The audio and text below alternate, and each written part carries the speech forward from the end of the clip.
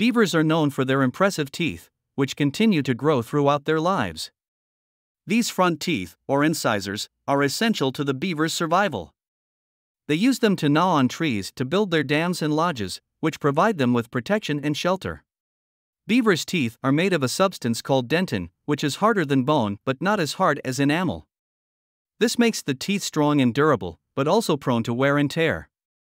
To combat this, the teeth grow continuously throughout the beaver's life, at a rate of about 4 feet per year.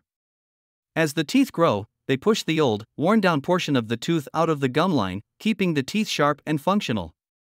Subscribe to the channel for more videos on animal facts.